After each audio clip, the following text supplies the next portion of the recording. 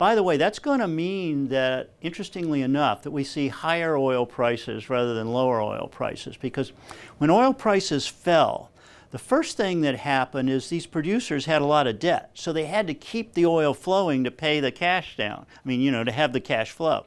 But now we're a year later, and they haven't made any new investments for a year. I mean, once the oil price fell, so a year after no new investments, we're going to start seeing production declines for the first time.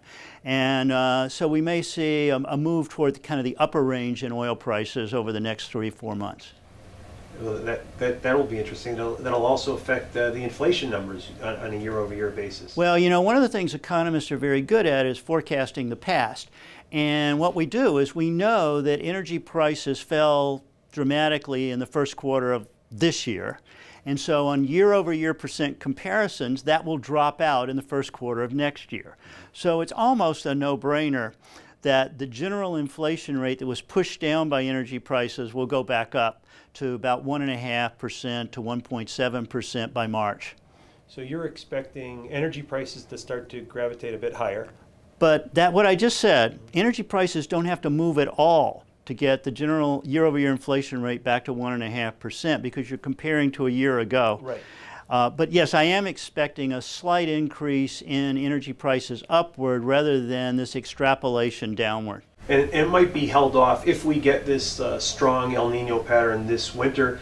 It might not be this winter, but perhaps next spring as more and more Permian Basin rigs shut down and so on, with less rigs drilling, less supply of oil, and so in the next year we should start to see oil ticking up in price. Yes, what you just, on the El Nino, that's going to particularly hit natural gas. If we have a warmer than a normal winter, which we did the last time we had our super strong El Nino, so it's like 1998.